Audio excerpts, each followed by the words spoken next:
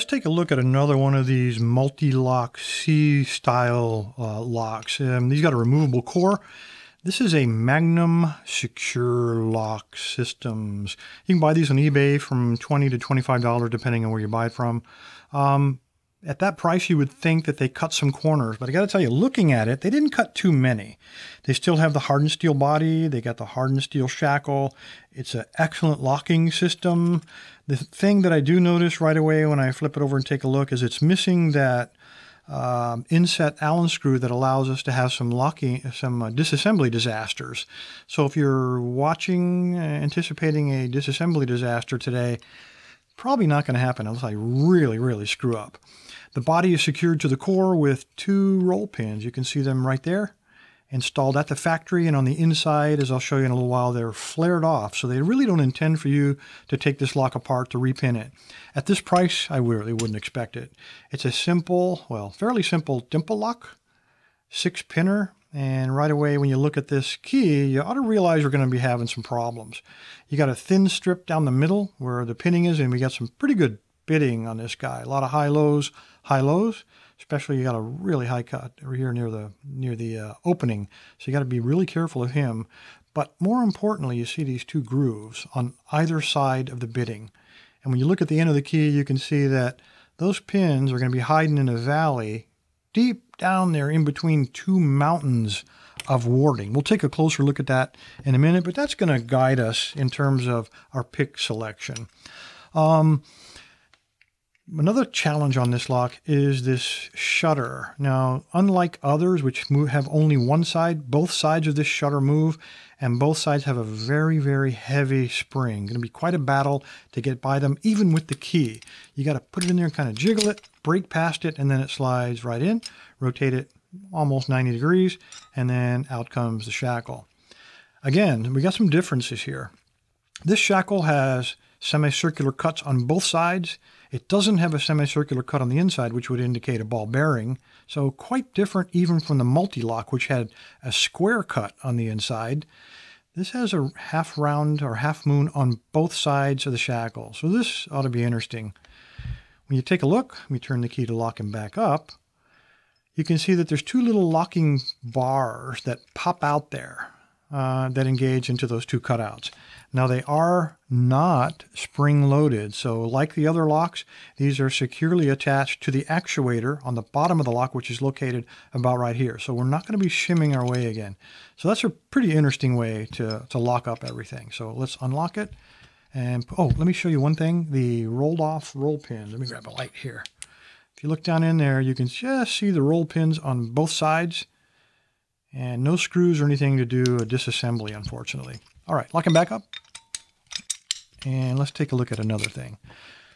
The big part of the battle with this lock is going to be this shutter.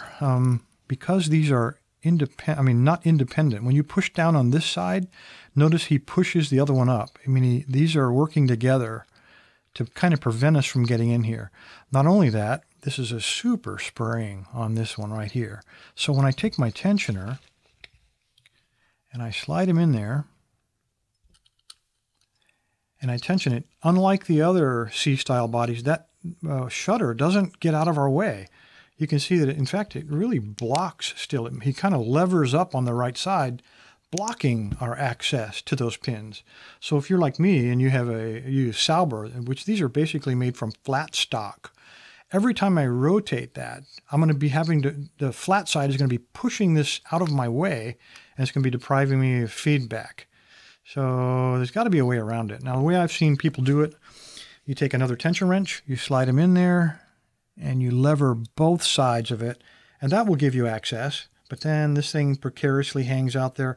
I've seen guys, use tape to hold it in place, but I got a better way. Here's what I came up with. Let me move my tension wrench. I came up with this little guy. This is made out of windshield wiper insert. And all I did is I put a bend in it, and I stuck it in there.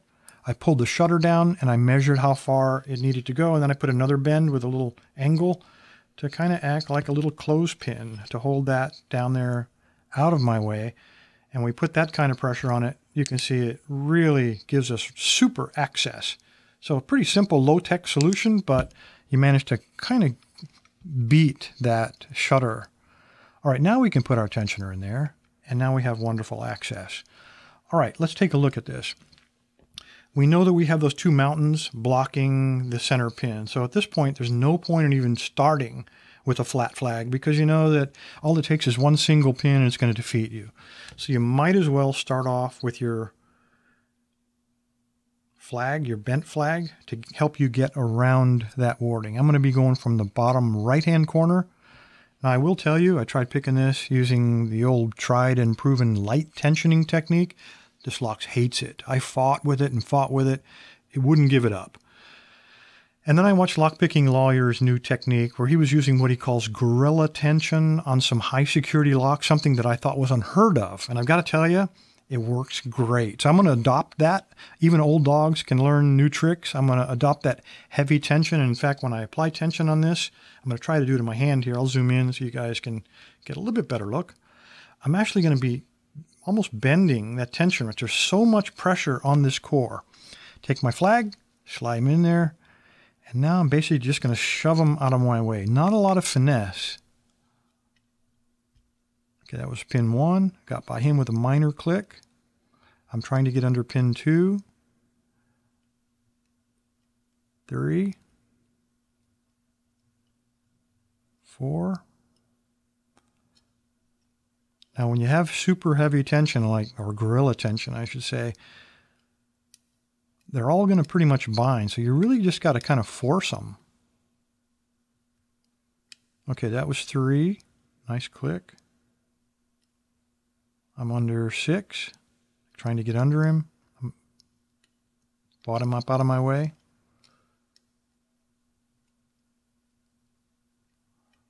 Okay, that was 2. Very minor click on him.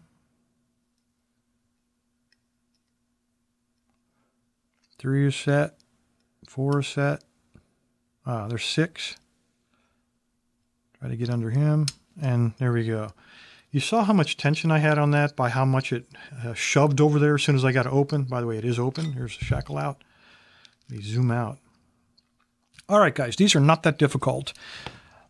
They do things to defeat us, like these super springs on the shutters, and they give us some awful warding, but just pay a little bit of attention to the warding, choose the right pick, and these are no different than pin tumblers to get into, especially when you're flexible enough to adopt someone else's wonderful technique, gorilla tension. I love it. Anyway, guys, appreciate your time. Stay safe.